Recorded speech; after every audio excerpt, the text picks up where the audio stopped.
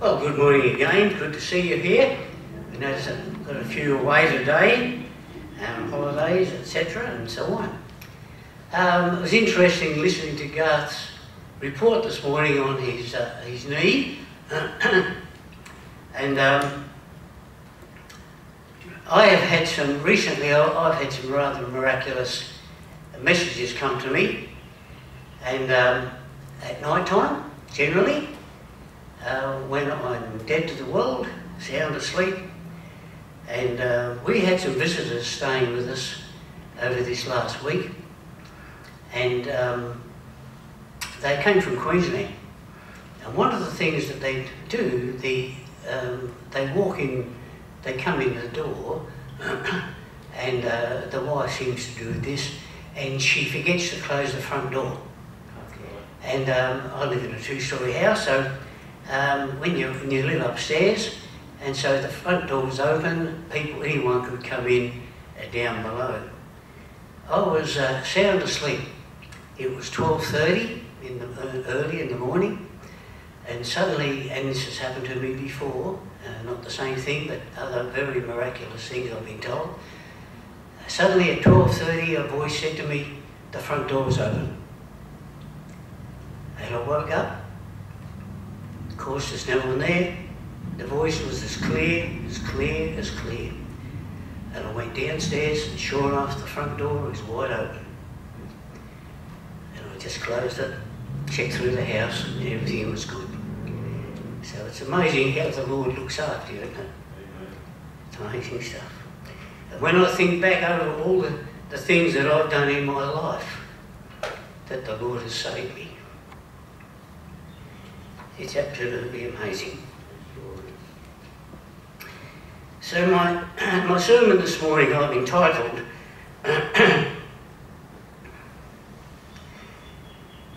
The True Identity of Jesus.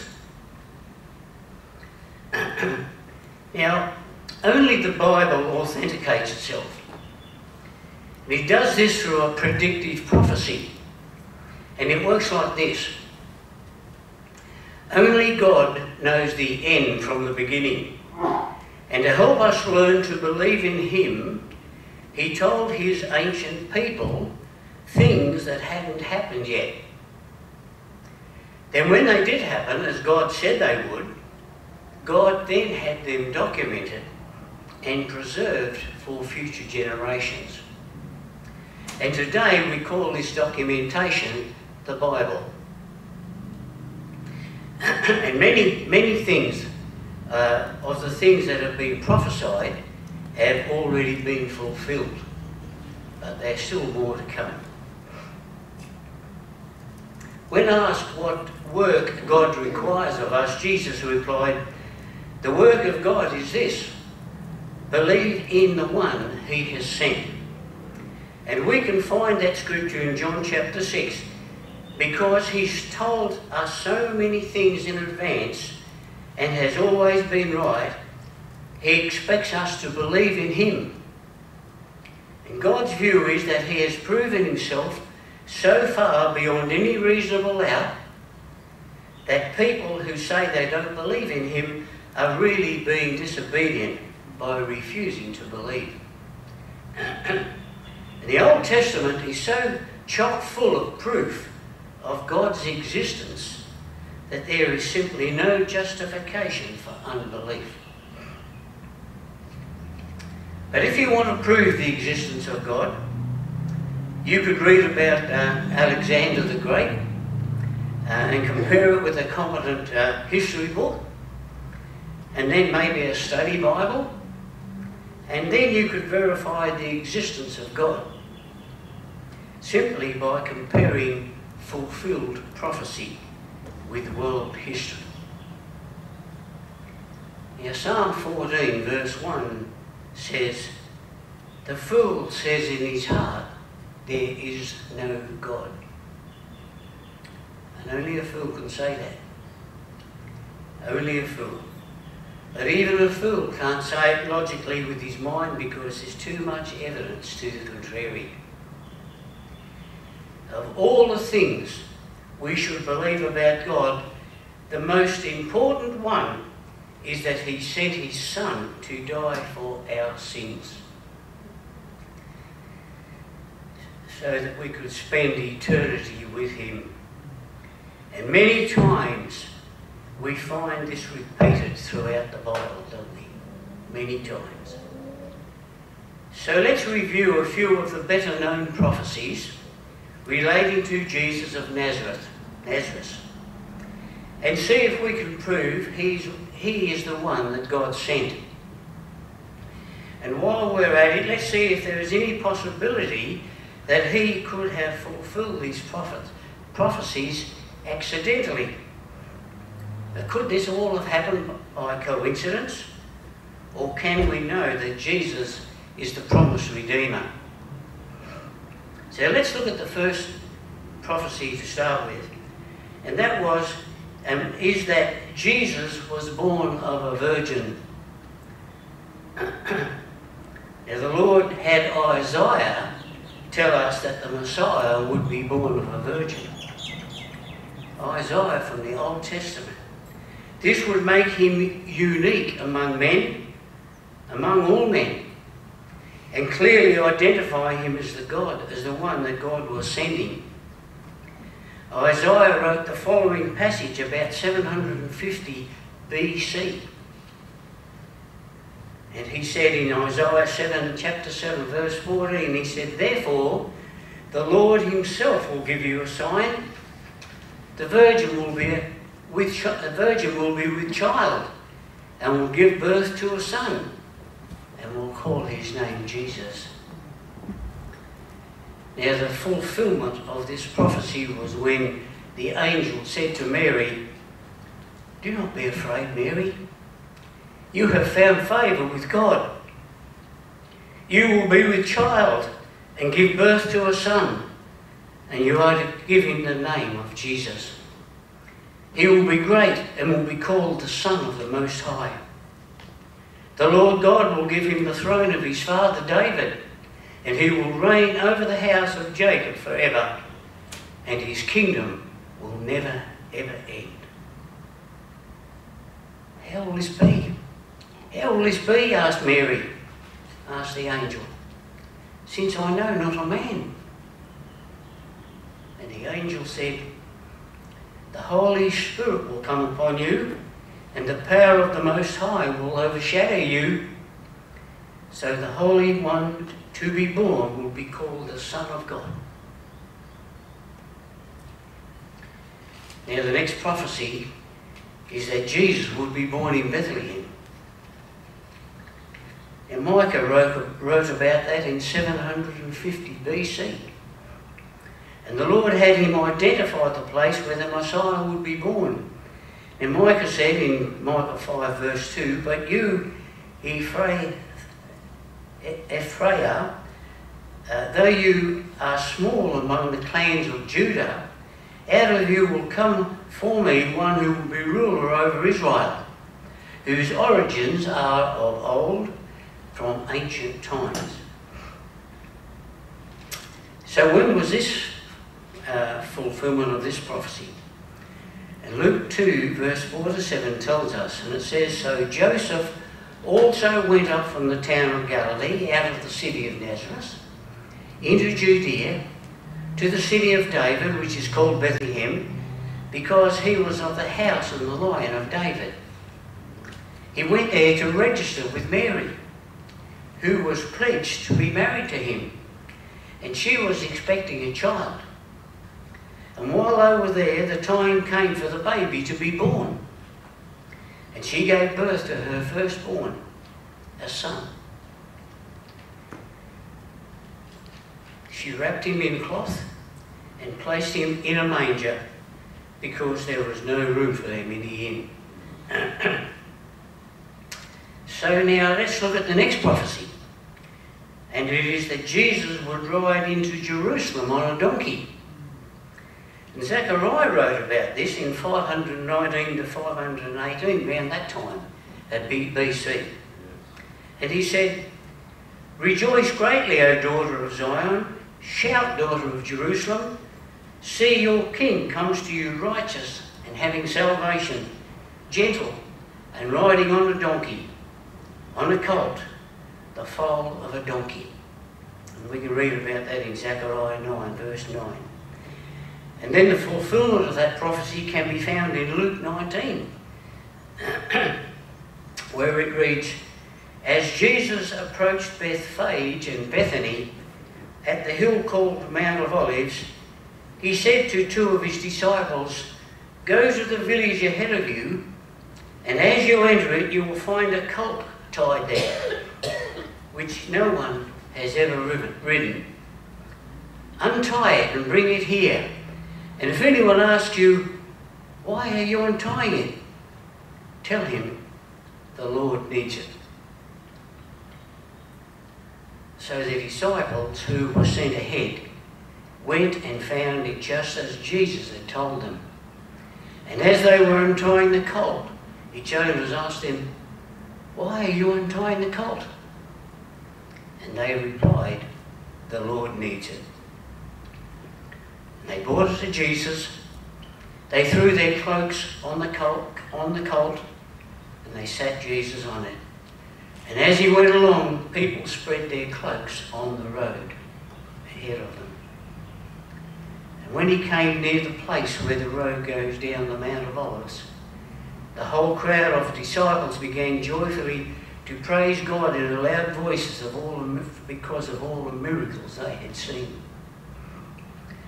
And they were calling out, "Blessed is the King who comes in the name of the Lord.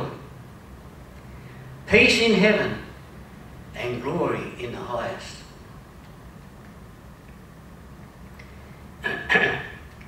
Now the next prophecy we need to look at is when Jesus was betrayed for 30 pieces of silver, and the money was later used to buy a potter's field.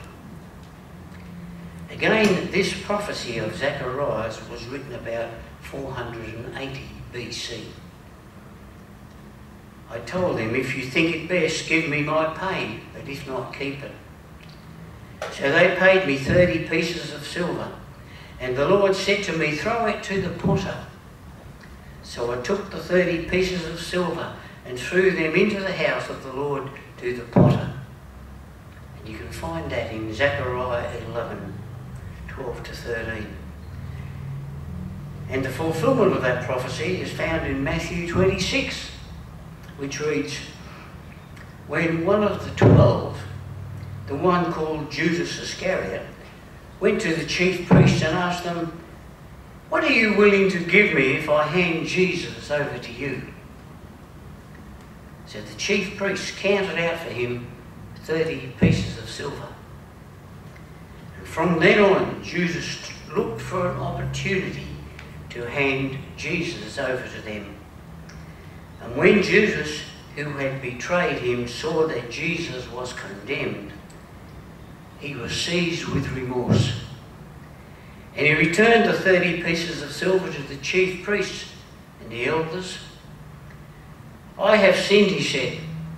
'I have sinned, for I have betrayed innocent blood.'" "What does that to us?" they said. "That's your responsibility." So Judas threw the money into the temple and left. Then he went away and hanged himself.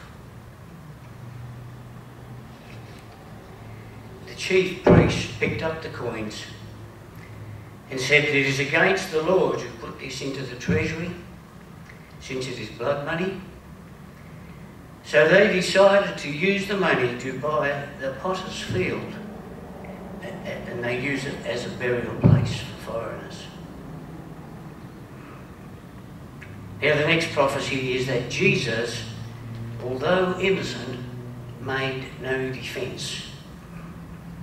And this prophecy comes from the book of Isaiah again, written about 750 BC, and it comes from Isaiah 53 verses 1 to 7, and it says, "He was oppressed and afflicted, yet he did not open his mouth.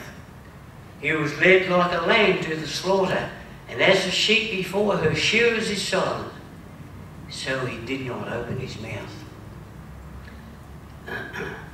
And the fulfillment of that prophecy is found in Matthew 27. And it reads like this. Meanwhile, Jesus stood before the governor, and the governor asked him, "Are you the king of the Jews?" "Yes, it is as you say," Jesus answered. And when Jesus was accused by the chief priests and the elders, he gave no answer. Then Pilate asked him, "Don't you hear the testimonies they are bringing against you?" And to the great amazement of the governor, Jesus made no reply, not even to a single charge. Now the next prophecy also comes from Isaiah, and the prophecy was that Jesus would be punished for our sins.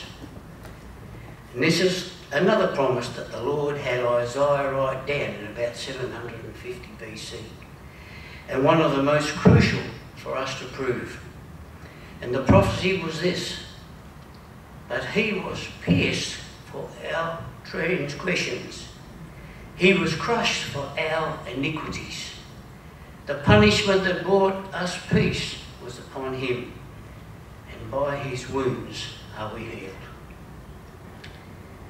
And we see the fulfillment of this prophecy in John chapter 1, verse 29, where it describes it as a primary goal of the Messiah throughout the Old Testament and from the beginning of his ministry. And it says, "Behold the Lamb of God, which taketh away the sins of the world." Jesus was identified as the one who takes away the sins of the people. After Jesus' death, the Apostle Paul would write in 2 Corinthians 5, verse 21, he would write, "God made him who had no sin to be the sin for all of us, so that in him we might become the righteousness of God."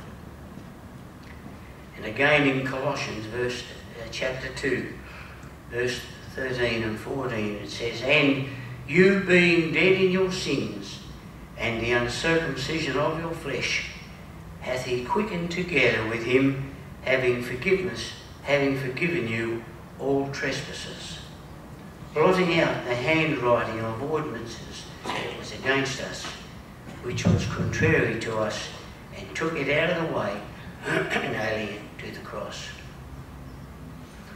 And in 1 Peter chapter 3 we read, "For Christ also hath once suffered for sins, the just for the unjust, that he might bring us to God." Now, we've got the clincher. In Daniel 9, we find the most specific prophecy of all. And it was written just as the Babylonian captivity was ending about 530 BC. In it, the angel Gabriel explained to Daniel that the Messiah would come to Israel and be executed in a narrow window of time between the 483rd year after permission to rebuild Jerusalem was granted, and the subsequent destruction of the city and the temple. And from history we know that this time frame was 38 years in duration. The prophecy said, 77s are decreed for your people and your holy city to finish transgression, to put an end to sin, to atone for wickedness, to bring in everlasting righteousness, to seal up vision and prophecy, and to anoint the most holy. Know and understand this: from the issuing of the decree to restore and rebuild Jerusalem until the Anointed One, the ruler, comes, there will be 7 sevens and 62 sevens. It will be rebuilt with streets and a trench, but in troublesome times. After the 62 sevens, the anointed one will be cut off and will have nothing. The people of the ruler who will come will destroy the city and the sanctuary, and that's found in Daniel chapter 9. Now here is the fulfillment of that prophecy. When Jesus came near the place where the road goes down the Mount of Olives, the whole crowd of disciples began joyfully to praise God in loud voices for all the miracles they had seen Jesus do. Blessed is the King who comes in the name of the Lord. Peace in heaven and glory in the highest. Some of the Pharisees in the crowd said to Jesus, "Teacher, rebuke your disciples." "I tell you," Jesus replied, "I tell you, if they keep quiet, the stones will cry out." And Luke chapter 19 verses 37 to 42 tells us, as Jesus approached Jerusalem and saw the city, he wept over it. And he said, "If you, even you, had only known on this day what would bring you peace, but now it is hidden from your eyes." It was the first Palm Sunday, the only day in his entire ministry when the Lord allowed the people of Israel to call him Israel's king. It was exactly 483 years to the day after the Persian king Artaxerxes Longinus signed a decree authorising Nehemiah to go and begin rebuilding Jerusalem. It was also the day ordained in history for the Messiah to arrive in Jerusalem. And if only the priests and the people who had read the scriptures of Daniel had understood them and had taken notice, then things might have turned out differently. But they missed all the signs that Jesus was their Messiah. Luke chapter 19 tells us, "The days will come upon you when your enemies will build an embankment against you and encircle you and hem you in on every side. They will dash you to the ground, you and the children within your walls. They will not leave one stone upon another, because you did not recognise the time of God's coming to you."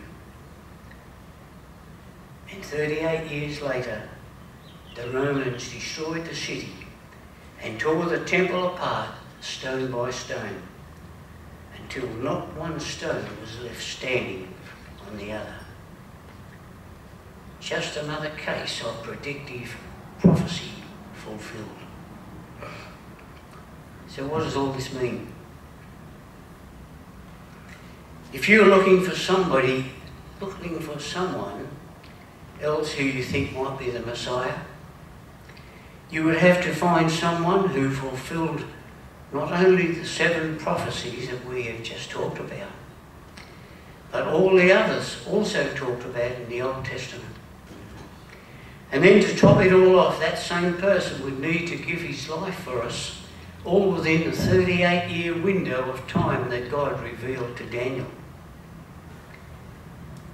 So it is without doubt that Jesus of Nazareth was the true Messiah of Israel and our only Redeemer and Saviour. He loved us so much that he came to this world prepared to die on the cross in agony to pay the price for our sins. And if we all accept him as our Saviour, then one day, very soon, I believe, we will all get to spend our eternity in heaven together. Amen. Amen. Let's just close in prayer, shall we?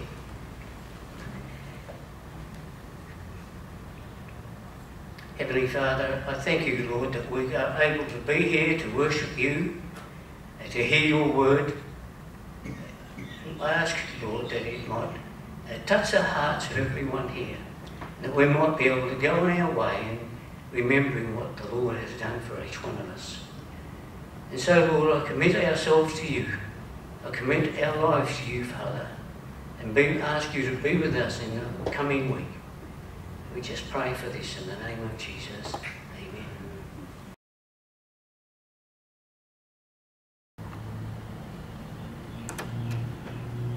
Good morning, brothers and sisters. Good to be here this morning to worship our Lord, all He has done for us. And we have a wonderful God, and He loves us, each one. We don't deserve it, but He loves us. This morning I only got a little short thought, and I've called it Eternal Life to be with Him. What is eternal life? What is eternal life? Our Lord has defined it. It is a life eternal that it might know...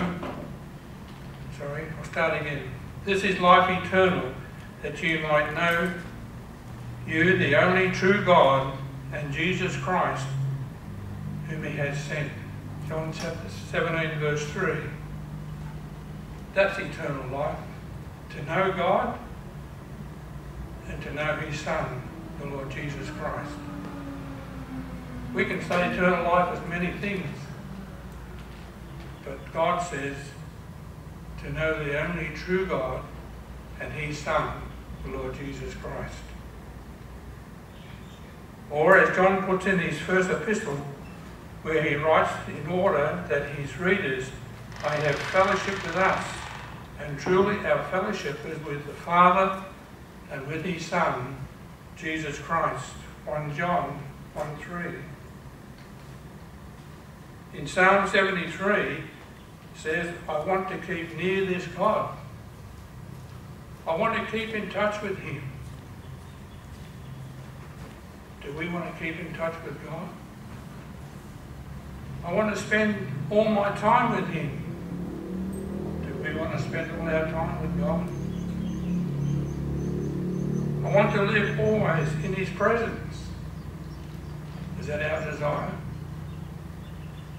I like to think of His power and His promises and to remember His steadfastness. God is steadfast in all He does. And is this not comforting, consoling, and to lift us up in our thoughts towards God? We do not know what awaits us. We live in this world that is full of change, and we ourselves are inconsistent. Is there anything more wonderful than to know that at any moment we can enter the presence of the one who is everlasting and the same?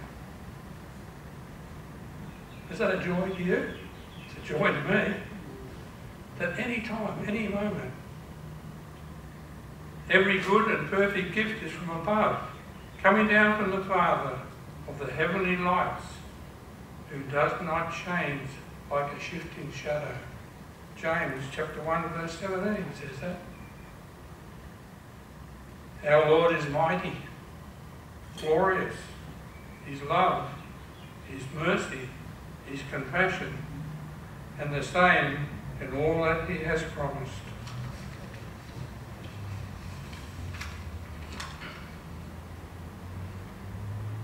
Are we not drawn to our Lord and Saviour? Let us think more about God.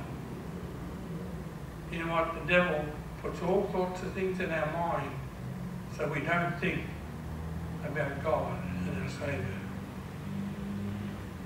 Let us meditate upon Him in His Word. When we try to read God's Word and spend time reading it, how do you find it? Do you find things being propping up? Telephone rings? Things come in to take our mind away from the Word of God. We have an enemy who doesn't like us looking into the Word of God. Doesn't like us talking to Him. But our God still loves us through His Son, the Lord Jesus. Let us turn our minds and our hearts towards him. Let us realise that in Christ he offers us fellowship. And who doesn't like fellowship? He also offers us compassion, and also that's always constant and steadfast. God never changes. He's the same yesterday, today and forever. God loves us. He gave his Son to demonstrate the greatest love that's ever been. And this morning we've come to take these simple emblems, the bread and the cup, which speaks to us of a body that was perfect in every way. Yet God took my sin, your sin, and placed on his Son, the Lord Jesus Christ, who was not a sinner. He was perfect, yet he became sin for you and me. So as we take these emblems this morning, may our hearts be drawn to him. May our love for him grow stronger. That's why the Lord asks us to remember him in this way, so we don't forget what he done for us. We don't forget he gave his all. Have we given our all to the Lord Jesus? Let's pray. Father, we thank you for your great gift in the Son, the Lord Jesus Christ. Father, we thank you this morning. We gather here as your people who love you. We gather here this morning to take these emblems simply, yet Father, it reminds us of your love. It reminds us of your perfect plan. And Father, it also reminds us we do it until we see you face to face. May our hearts this morning be touched as we quietly remember you. We pray in the name of the Lord Jesus. Amen.